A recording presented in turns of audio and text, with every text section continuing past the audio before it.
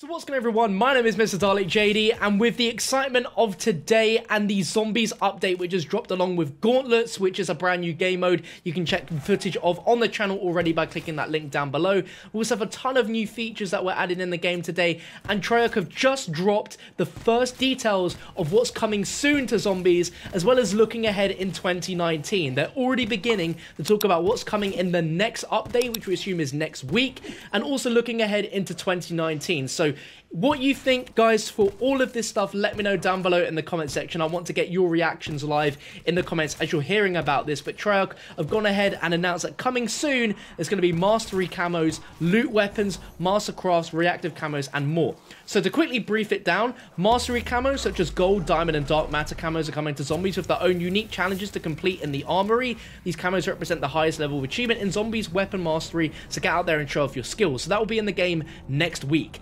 Classic weapons and loot weapons such as the MP40, the Grav, the Damon 3XP, and SWAT RFT are coming to Zombies next week. So DLC weapons, classic weapons, it's coming to Zombies. Very cool stuff. Master crafts, reactive camos, and black market camos are coming into Zombies very, very soon from all of the stuff that you might have acquired in the black market.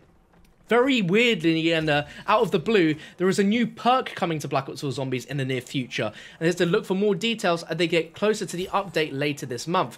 What on earth could a new perk be? If you have any ideas, let them down below in the comment section. And a new gauntlet is coming later in the month. Today's gauntlet in Voyage is just the first of many to come. Keep an eye out for our second gauntlet later this month. But that's not all, as we're taking a look ahead into what's coming into Zombies over the next few months. This is where you guys are going to be very, very excited. And the biggest thing that I want to mention straight away, which is just amazing, this is truly next level and something which we all were thinking in, like, how can Treyarch make this game revolutionary and far better than any previous entry? They now have server pause. So for the first time in Call of Duty Zombies, you're planning on allowing the hosts to pause the game at the server level during online matches. So if you're playing co-op with friends or you're doing an Easter egg run, at last, you can actually take a bathroom break. And bathroom break during an all-night zombie session can become a reality. This is the best feature I think they could have ever put into the game. This is literally game-changing. This is amazing. You're doing high round runs, but can't end the game, but you can't pause it either. You'd have to camp in like an invincibility glitch, but you can literally pause the game now from the server, which is the best thing ever. They're now also adding host migration into the public Zombies experience, and that's something that they're going to be entering in the game to ensure that everyone can still enjoy the game if the host player disconnects, and that'll be a key priority for the team after next week's update. They're adding split screen pause, which is a big deal for those that play split screen as well. I don't get why that's not in there already. They're also going to be releasing new gauntlets throughout the year, and the next gauntlet in next week's update. They're also expanding the stat support for the authenticity stamp, and the big one, faction callings. And this is the big one. Faction callings, or factions, is planned to be the most intricate new feature coming to Black Ops 4 later in 2019, and as such will require the most time to complete the engineering, scripting, implementation, and testing needed before going live in the game. Faction callings are designed to feature a full season of 12 unique challenge events across all zombie maps and game modes that reward players with never before seen character customization loot. Completing each event will culminate in faction-based narrative reveals that flesh out the Zombies universe even further.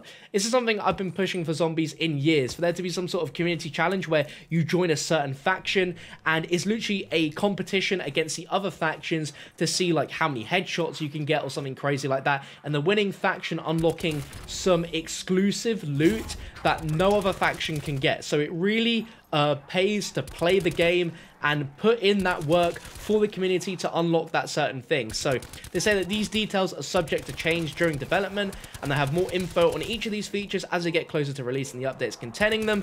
But later today, they're excited to share more Zombies intel from Jason Blundell in their Zombies Twitter Q&A live from Treyarch. So that's going to be on the channel coming a little bit later on with all of the intel that we learned from there. So they said follow us on Twitter to submit your questions about the upcoming upcoming content is spoken about today, and have a killer 115 with them online, which is fantastic. There's so many good things that came with today's update, and I really think this is the like building blocks of Treyarch becoming a completely different studio when it came to how they were treating the community and communicating with the community when the game first launched. This is fantastic first steps. I'm sure all of you are very, very happy to hear about all these new features and changes coming into the game. That split screen pause, the server pause is absolutely game changing. Like I just can't tell you how awesome that's going to be, that we can pause co-op zombie matches.